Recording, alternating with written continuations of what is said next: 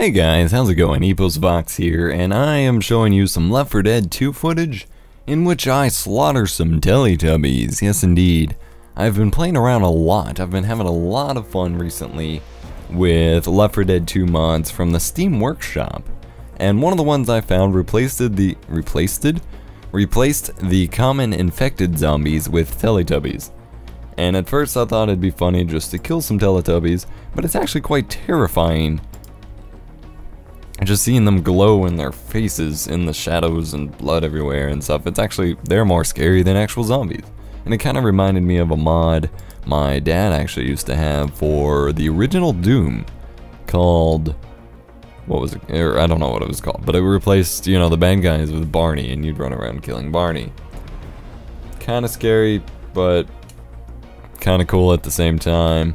I thought it was pretty cool and just kind of wanted to share it with you guys. Chu and I will probably be playing some more modded Left 4 Dead 2 soon, at least in streams, if not on video. Let me know in the comment section below if you want to see any video of it.